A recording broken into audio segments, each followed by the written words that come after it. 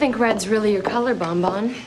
Here I was hoping the ghost of anyone would have killed you already. Funny you should mention death, because I'm here to collect that immortality you promised me. Funny you think you're still going to get it. I told you, Katzia's the only witch who knows the immortality spell. If she was a no-show, you're out of luck. See, here's the thing, Bonnie. I can't disagree with you, because I have been feeling out of luck lately. But you know who has been getting all of my luck? My beloved doppelganger, Elena. My shadow self is living a better life than I am. So if I don't get that immortality, I may just have to get rid of her altogether. Did you just threaten my best friend? I can crush your skull without even flinching. Go ahead.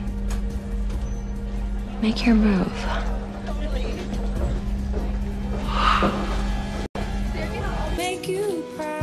Bonnie? Jer, are you guys here? Well. Speaking of unfinished business.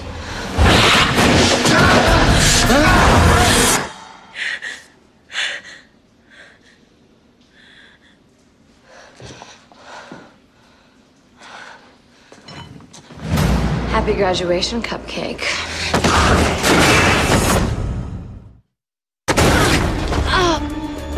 What are you doing? What do you believe? I'm having a bad day. It started when Bonnie denied me my Silas-like immortality. Of course, because Catherine Pierce can't be happy with good old vampire caliber immortality.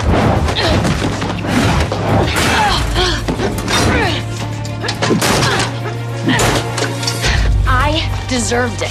I never had a graduation, or a prom, or, you know, a life. But you did. You have everything. And it's not because you're a good little girl who deserves happiness. It's because you stole mine. I stole your happiness? You killed my brother. I'll admit, that was nasty.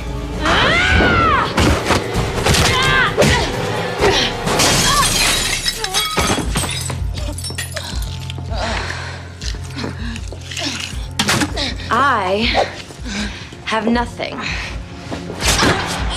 But I'm about to change that. Kicking someone while they're down.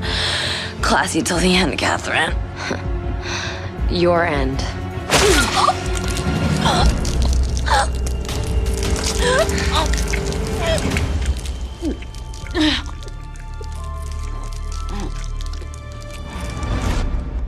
You deserve whatever you want out of life. You deserve this. Listen, I'm glad you're okay with who you are now. But every single thing I did to get this, I did for you. So that's a choice of whether you wanted to be a vampire or not. Would always be yours.